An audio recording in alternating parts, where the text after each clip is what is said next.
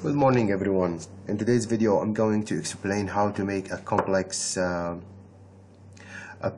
window based on what we have learned from the previous video series about making windows. Here I'm going to make a complex window. It's not really that much of a complex window, but it's actually contain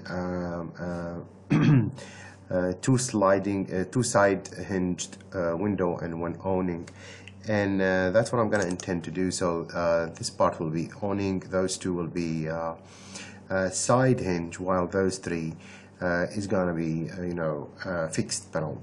So what I will do, I'm going to start from the previous window, which is the double hinge sided windows. I'm gonna just give it a name or save it as.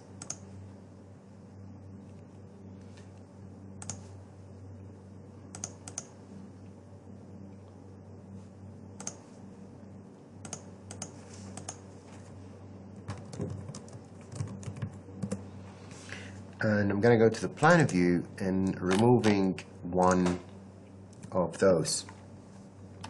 Now what I really need is first to increase the overall width. It's not going to be 1000, of course, so I'm going to go and make this 2000. That's the first step. Any number you choose is okay, at least to just provide enough space for you to work. Now this dude have to be smaller indeed, but before I really need to create new reference plane here exactly, and this guy have to be like a mullion inside.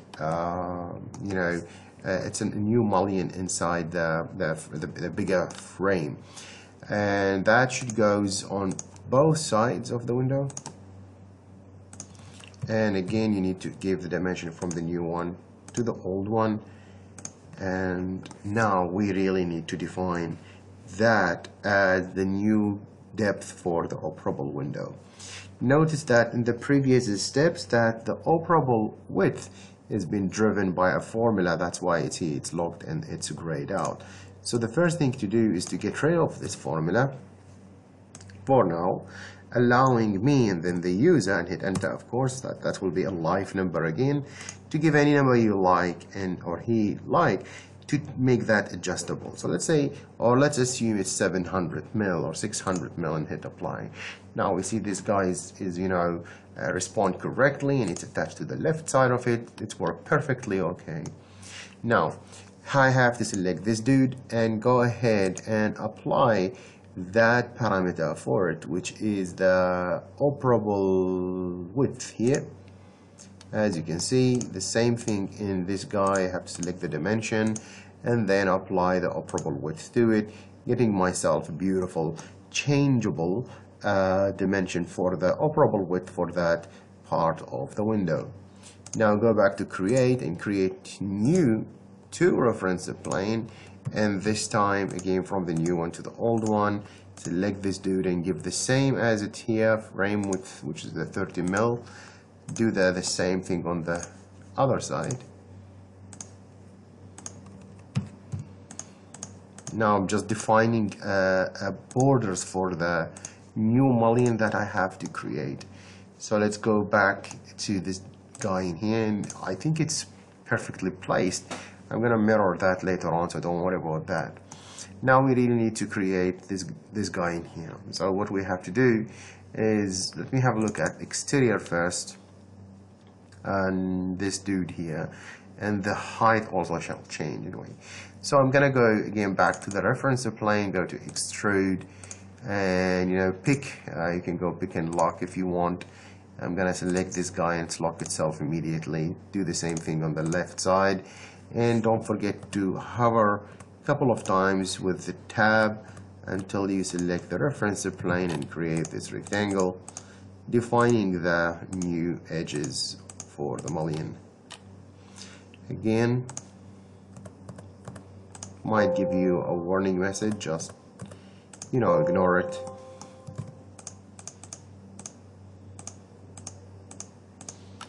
That's been done. Hit finish and then go to the exterior elevation, and now we need to push that up here and then we push that here.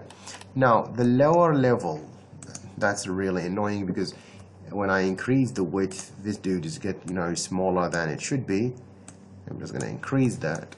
So when I select this, I can just put a triangle and lock that in here. Now really I don't have the top part reference plane that gonna split the height into two pieces.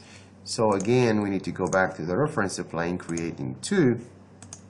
That's one, and this guy need another one, of course, as such. So what I'm gonna do, I'm gonna go DI again from the new one to the old one. So this should be the operable height, and the operable height has been defined in here and fixed to this guy. So whatever we did in the plan, we have to do in the elevation. I gotta go to the operable height and get rid of this formula and allow the user again to give this manually. So I'm gonna make this like 1000, hit apply, and see if this guy, hit OK, of course, should work perfectly. It isn't. It's actually snapped from the below and keep attached itself to the top part. So what I'm gonna do, I'm gonna just realign it again. As you can see, it telling me that you're gonna lose the constraint relationship to the top part. Okay, just remove that constraint and just lock it again to the downside. Now it should be locked to the lower side, and it should reflect the height of a 1000. I'm just gonna I think I'm gonna delete that so it doesn't get confusing. Let's select the dimension, add to the operable height. See, now it's worked perfectly. Probably we need to flex the default cell before you go ahead, maybe like an 800. If I hit apply, let's see, it's jumping perfectly. It's working really great. Now the height itself won't be enough for me, so I'm gonna make it like a 1600 instead of 1200, and giving us more space above that operable part. Now I can select this guy, lock it here.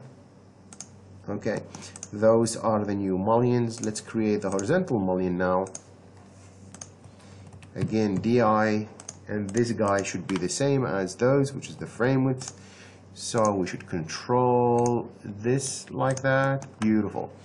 And that's what really we need. That's now let's flex the operable height and see if it's gonna work for both. Yeah, that's what I want. It's telling me that there is unsatisfied constraint. I'm gonna remove that guy to see which one is losing it. This dude is working perfectly, but this guy is actually losing it. And the reason it's claiming that's too much constraint to make them satisfied. So what I'm going to do, I'm gonna get the benefit of having another option to go around that, which is you have the extrusion end and the extrusion start that can give you can actually give that as a straight direct information. As if you select this, you see it's telling you it's 1830, and that number came straight from this point to the level in here.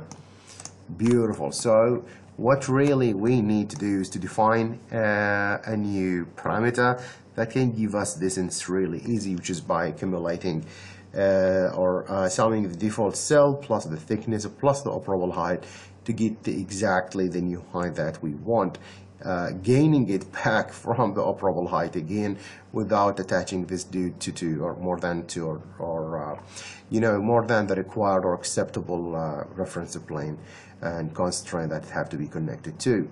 So now we're connecting or depending on those faces instead of the relationship to the reference plane. That's a new method, I think.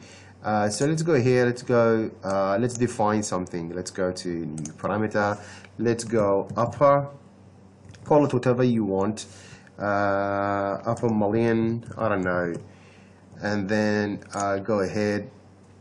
It's not even upper, I think it's the lower one here, but anyway, we can change that anytime. So I'm gonna get and say it's a default cell height. Again, be careful of the spelling, spaces, everything. So we have to go again and add frame width to it, and then add to it the operable height, and then hit enter. Beautiful. Something wrong is here. I don't know what is it. It's 1913 instead of 1800. And let's see what is making that mistake. Okay, it's 11. Okay, that's right. So select this guy. It's not wrong. Just get this to have the upper mullion thing, and it's gonna attach itself correctly to this guy. This dimension is not needed anymore, and you can see it's worked perfectly again and again. Always flex. Don't trust whatever you see in the Dynamo family, and now you can see it's worked perfectly.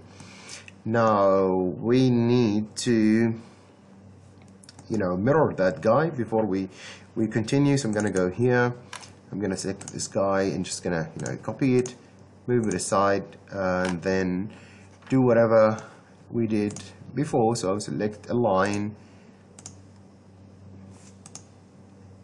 oops,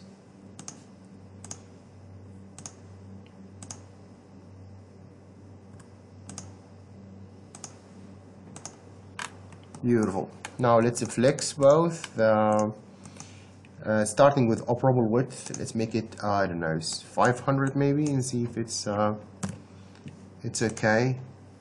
It is okay.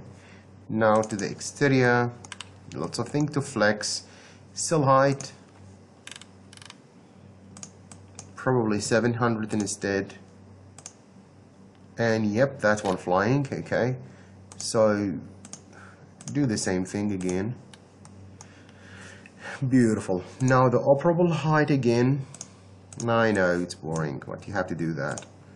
And you can see it's move up. As you can see, it's worked perfectly. So now all we need to finish this, the lower part, is to do the glazing, the fixed part of the glazing system. So again, straight, it's an extrude, picking lines and lock in the same time. So just tab, I don't know, click, that's 1, that's 2, that's 3, and that's 4 again, trim. I really need to buy a new mouse, guys. It's really making an ugly noise here. Finish, go exterior again, and push that up. And we're gonna get a new warning message, so I'm not gonna lock it, just keep it here. Let me push that down based on what we have seen with the mullions. I'm not gonna fall in the same mistake. I'm just gonna give it an upper mullion that I define, and that's it. Okay, now one last time, I wish to flex the operable height. The glazing panel should follow. Beautiful.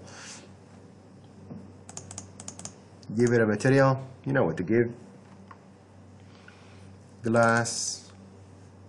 Let's go to see it in 3D. So far, really so good. Nice. Now back to the reference plane. Now we need to create what we call it, I forgot. Now we need to create the mullion actually above that. So I'm going to create extrusion. I'm going to go and have a pick, and I'll make it full length like this, and probably here and here. I'm going to trim that thing. Finish, and then again the exterior part of it, and we have this guy and we have this dude. So the lower one again should be controlled by the upper mullion, and I'm gonna try locking this manually. Let's see if it's gonna happy about changing for the 50,000 time the operable height and flexing it to process. And yes, it's working perfectly. Everything is okay. Beautiful and lucky. Now that's it. I think now we need to copy this dude again. Sadly, let's push it up, and it doesn't accept. Again, I'm going to select it, remove, copy, remove the constraint, pushing it up. Beautiful. Now it's worked. Let's push that down. Wait. There is a reference plane also. Where is it? Yeah, hiding, just push it out. Select this guy and I don't know, wait. Come on. It isn't accepting. Okay, alright. It's controlled by a formula. Blah blah blah. Okay, cancel that. I'm gonna just do it again instead of this headache.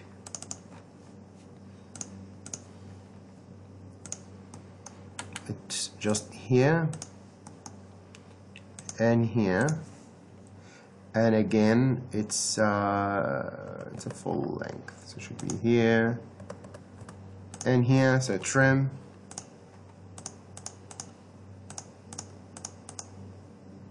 Oops.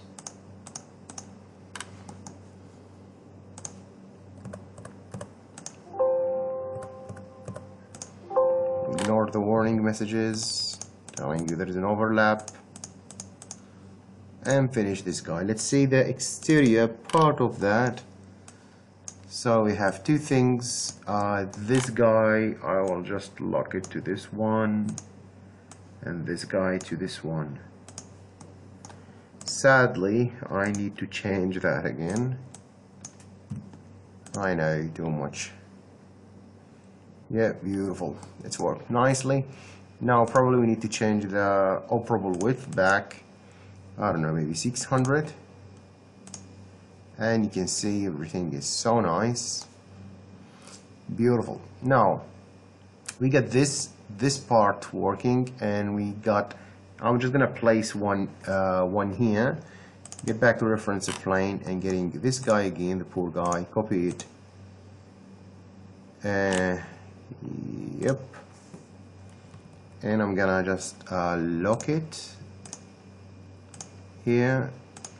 Now this dude is actually following the same operable width that I have for this part. So now that means I need to define the remaining, which is this guy. So I'm gonna go here. Let me define new parameter. Let's call it operable width for the upper awning. Try shorter names. Anyway, so this guy is just basically the formula required. I just need to hit apply for now, get back a little bit, and see it's just where is it? Here. It's just the overall width minus 2 times of the frame width, and then what else?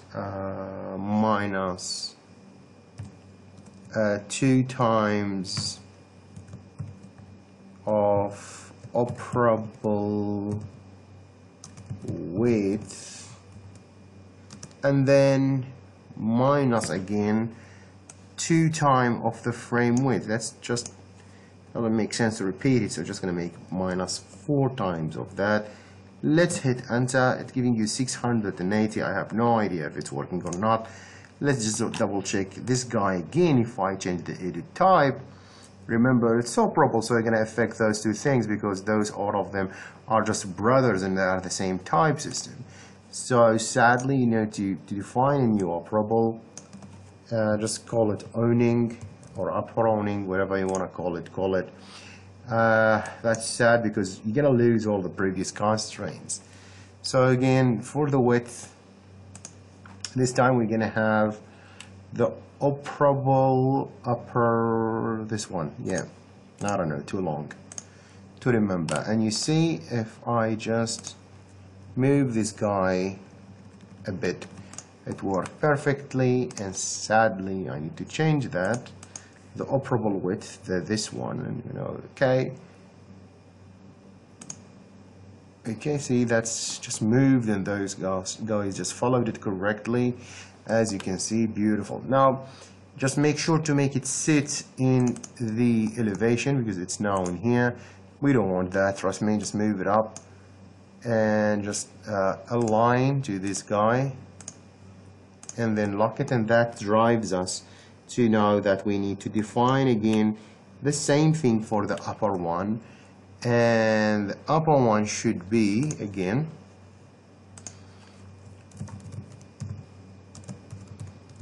operable height, let's say for the awning, it should be again driven by the overall height minus 2 times, actually 1 here, 2, 3, so 3 times of the frame width, and then minus the operable height itself. Hit OK, select this guy and edit, and then the operable height, just give it the operable height for the awning and hit OK, and it should work perfectly. Again, don't trust. Operable height itself should be flexed a bit, and you can see it's worked nicely. Now, don't be happy because you messed up when you define the new type. This guy loses most of its properties, so you have to select this dude, go back here, see all of them have equal, equal, equal. You define the operable width and the operable height. Now, glazing from the beginning, operable glass thickness, it's a glass thickness, so do that. Okay, operable glass thickness is a glass thickness. That's one. Beautiful. Now the second thing, do that. Operable frame thickness, it's operable frame thickness. Good, same naming. So just taking or inheriting the properties quickly, and operable, whatever is the last one, the fourth one, operable thickness. Okay, what is it? I didn't click on it. It's operable thickness. Okay, same. Nice and neat naming. Operable thickness. Beautiful. So those guys, now if I flex the whatever it is, the frame width or operable thickness should do the same thing. If I go 40 and hit OK, it doesn't change. It should be changing in here. I think it's here, right? From here to here. Yeah, it's 40. Beautiful. What else? Go back to exterior. It's really fine. Now we need 2 glazing panel here and here to finish the job almost. So I'm gonna go create, extrude, and then the same thing we got in here. We have this dude and we have this guy, and again we need this one and this one.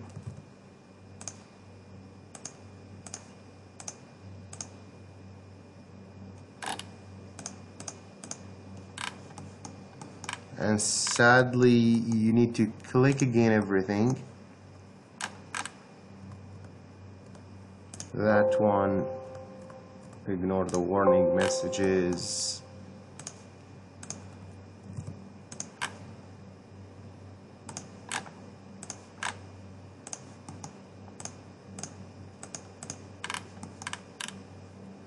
Finish, back to exterior. Align as much as you can. I did something bad and I don't know what is it. No, I don't know. Just undo. Yeah, this dude should be here, locked. This dude. What's going on? Okay, now this dude here. Don't use the sniper method. Just zoom in and lock. And of course you have to give the glazing glass material. Now if I go to 3D, it should be great. As you can see, go back to exterior. Now I'm afraid to flex it, guys. Anyway, so the width, let's say 1/8. Beautiful. Everything did not explode yet, which is really nice. Operable height. Okay, so it's worked perfectly. We're gonna get undo. So always be happy when you find mistakes, because you can fix it easily. After that, you're gonna forget what you've done, and we're gonna be really embarrassed when you put this in a real life scenario. Now, I'm gonna get rid of this equal because this guy is not in the middle of the overall height, and instead you need to define a new DI from here, and make them equal to get those guys in the middle, moving this dude to this, getting this point here and this point here. Same thing, guys. I'm gonna leave this for you to flex. Too lazy to flex them. You do that. You know how to do it now. Come on. Beautiful. And also you need probably it's what it was. It's annotation, symbolic, whatever the name.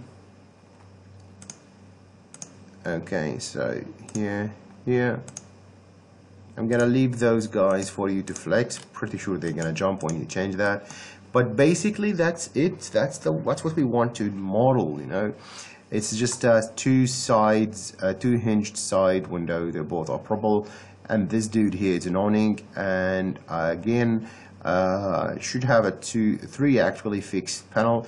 Some people add just a letter F here shown only in the elevation as a text to indicate those guys are just fixed. In 3D, this is what we got so far, and I wish that you find, guys, this video useful. Thank you very much for sharing and supporting me. Have a good day, and bye bye.